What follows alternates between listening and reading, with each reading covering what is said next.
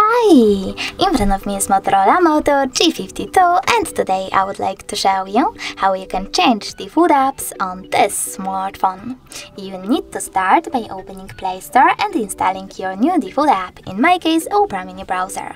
You don't have to open it, just wait for it to install and choose Home button. Now click on Settings, scroll down and choose Apps section. Then select default apps and click on one of those options. I wish to change my browser, so I have to click on Browser app, click on Opera Mini to choose it, and simply go back. As you can see, after that, my default app has changed. Thanks so much for watching. If you enjoyed this video, leave a like, comment and subscribe. Bye!